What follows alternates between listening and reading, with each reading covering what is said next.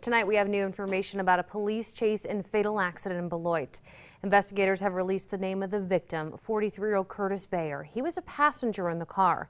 State Highway Patrol says the driver ran a red light, and that's when police started chasing him. 27 First News reporter Tyler Luttrell has tonight's top story. This is what's left of Brian Whitehurst's car.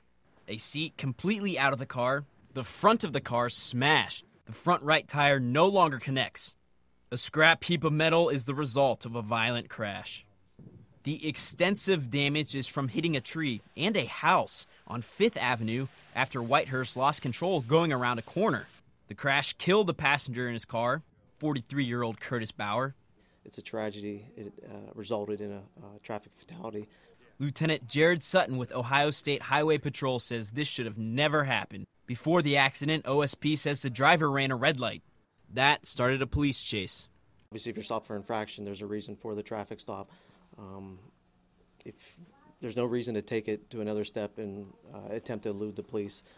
The passenger was wearing a seatbelt, but the impact of the crash was so severe it threw him out the car.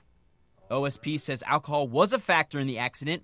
Whitehurst was impaired while driving. If you're going to drink and drive, to make sure to have a sober driver, and something like this obviously couldn't have been avoided.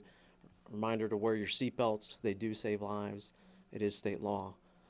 Tyler Trill, WKBN 27 First News.